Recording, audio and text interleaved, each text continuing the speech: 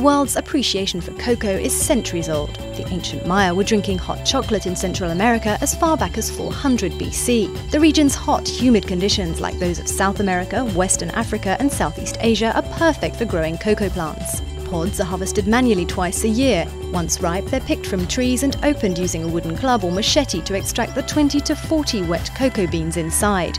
Still covered in pulp, the beans are piled up, covered and left to ferment naturally. The length of this process, critical to developing flavour, depends on the type of bean.